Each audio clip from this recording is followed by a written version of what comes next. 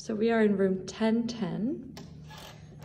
It's got a nice big open living room. There's actually a lot of closet space here in the room. This is just one of them. A little desk area.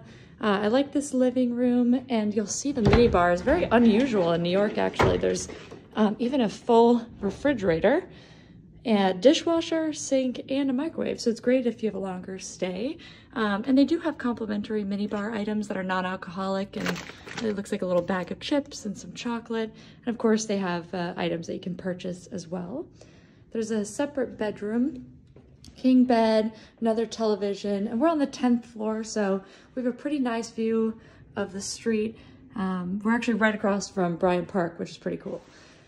And the bathroom is beautiful, huge open shower with a big bench, double vanity, and the little toilet area. So that is our suite.